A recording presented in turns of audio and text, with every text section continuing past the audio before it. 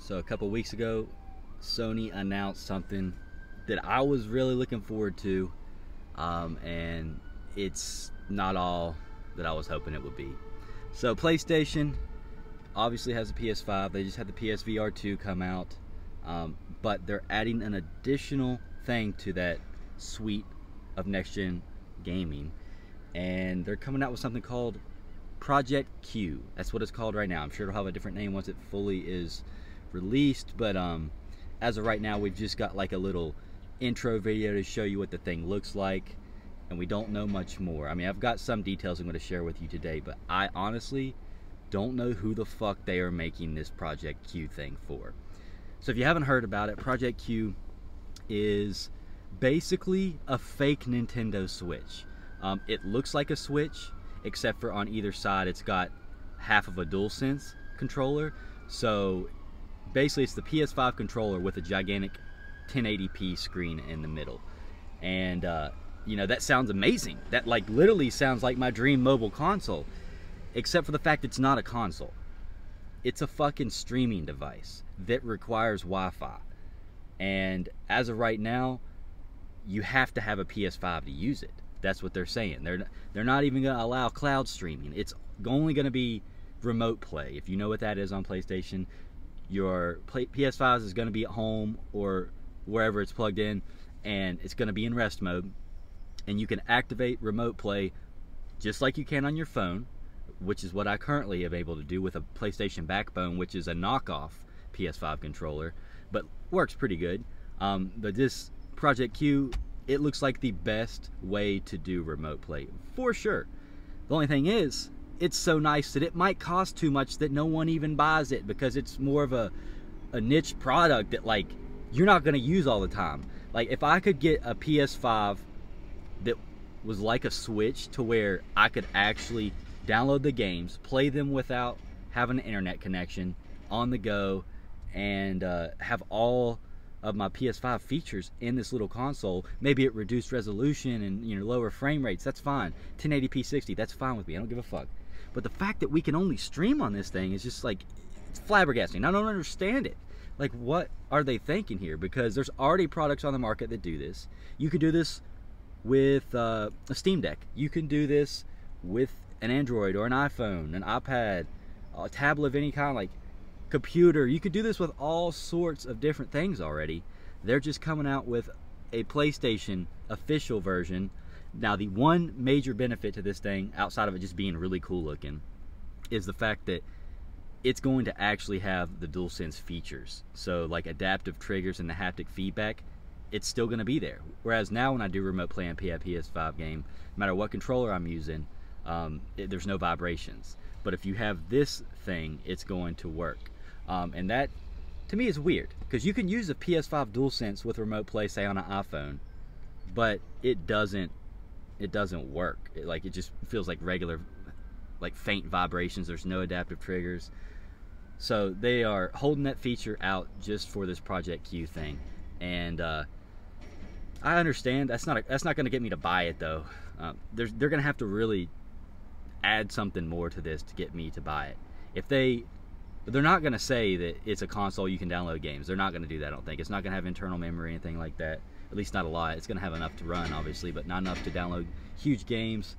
And it's not going to have its own games like the Vita or the PSP. It's basically just a peripheral for the PS5. An expensive one, most likely. Now, there's no official price yet, but Microsoft has leaked. I don't know how Microsoft got this information, but Microsoft has leaked that PlayStation is coming out with a mobile console / controller that's going to be under $300. That's all they said, is under $300. That could just be a bullshit rumor, but by the looks of this thing, a DualSense already is like $70. And when you tack on a screen on top of that and whatever internals it has, I'm guessing it's going to be minimum $200 and most likely closer to $300. And that's just painful to look at from a PlayStation like lover's perspective. Like me, I love my PS5 so much. I haven't even bought the PSVR 2. One, because I'm not sure I really need VR, but two, it's because it's so expensive. I mean, the console already cost me like $500 or $600. I don't remember how much I paid for it. I think it was $500 because I got the disc version. And there's rumors of them coming out with a PS5 Slim sometime later this year. I mean, they haven't even announced that yet, so I don't know if that's true, but there's so much that they're just keep releasing. I'm cool with just a PS5 and playing at home. I mean, I don't really travel that much right now. I don't have a need for a mobile console. It would be cool to have, say, if I wanted to play it in the car or play it in bed or something. But, you know, I don't travel that much, so I don't really need it. So I'm not buying the Project Q, but I want to feel what it's like. I really do. I hope somebody I know gets it so I can check it out. Or just watch reviews and stuff once it comes out. But I think they really, really missed the mark with this thing. Like, they should have just went all out and competed with the Switch instead of competed with smartphones. Like, you're not gonna get anybody away from their phone. They're already addicted to it. They're already used to it. If they're playing on their phone, it's because they don't have a fucking PS5 to play on, most likely. Or, I don't know, they're just not home or something. Excuse me, but it's hot as fuck out here. It's already 80 degrees and it's only 11 a.m. I just got out of the gym. I'm just sweaty, feeling nasty, but water makes everything better. Speaking of that, I'm about to go to the pool after this too, which that would be another cool place. If I had a mobile PS5, I could play it in it when I'm not swimming, just chilling on the side of the pool. But no, you won't be able to do that because you'll require a Wi-Fi connection. The pool I go to doesn't have Wi-Fi, so already fucking useless there. It just doesn't make sense. If anyone can help me figure out like who they're making this for, I think it might just be for people that have way too much money and just waste it on anything. Like, it's for people who don't need it but just get it because they can. That's what it seems like to me. Now if this thing comes out and it's under $200 somehow, highly doubtful, but if that happens, that would be tempting to replace my backbone with that.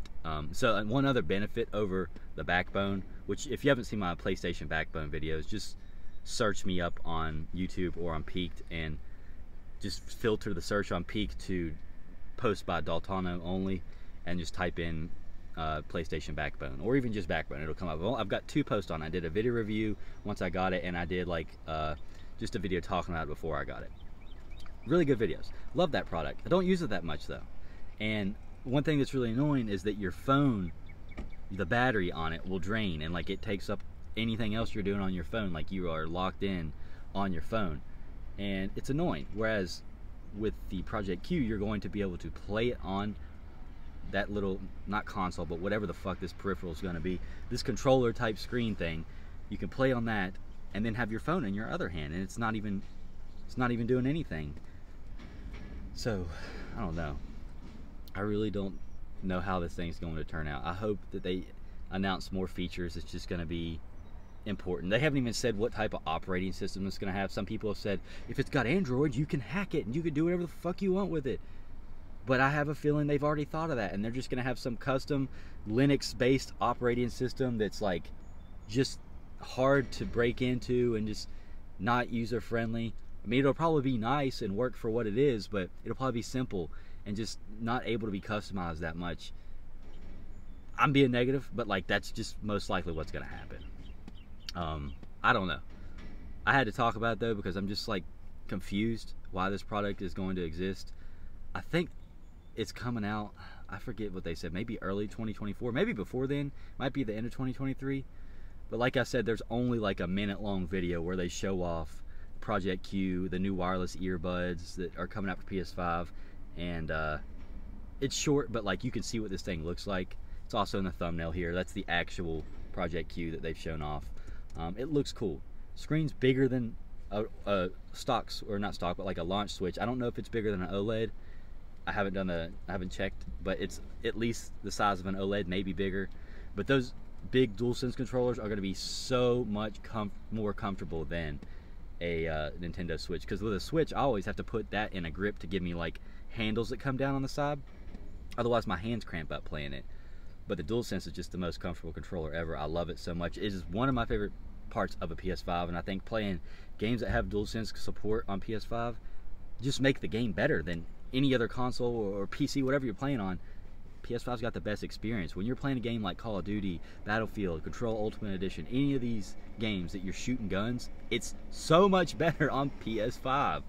And the fact that you're going to have that in a mobile option now is pretty cool, but it just doesn't seem necessary unless they took it to that next level of making it an actual console instead of a streaming device. Alright, I've blabbered enough about this damn Project Q. Drop comments below. Tell me if you have any opinion on this thing, if you have any desire to get it. I know there'll be some people that just have buku money that buy this thing, maybe use it once or twice and let it collect dust. I'm not in that position right now. I would much rather work towards getting a PSVR 2 than buying a controller that I'll barely use, but we'll see. It might be good. Last time I did remote play, it worked. I mean, it just wasn't as smooth as playing on a console. That's why I don't love that. So even when you do have Wi-Fi, really good Wi-Fi, it's not as good of an experience as on the console itself. But it's definitely feasible, especially with certain games.